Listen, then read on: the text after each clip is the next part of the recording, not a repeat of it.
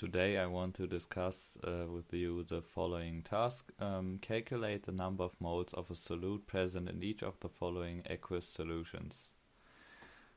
And in the task they use a capital M and a small m. The capital M stands basically for molarity, which means moles per liter of solution or concentration.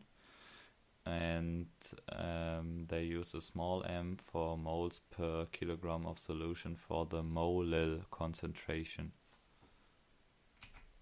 In task A you got 750 milliliter of 0.12 m strontium bromide and 750 milliliter are 0.75 liters.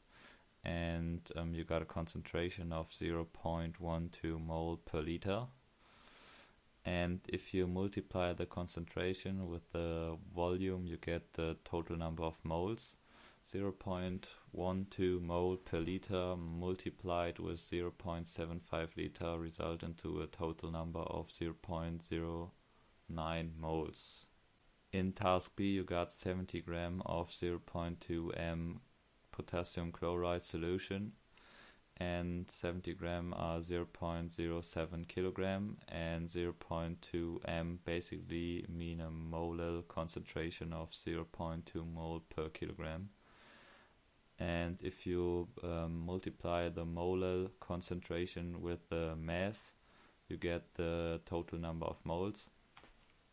0.2 mole per kilogram multiplied with the 0.07 kilogram result into a total number of 0.014 moles.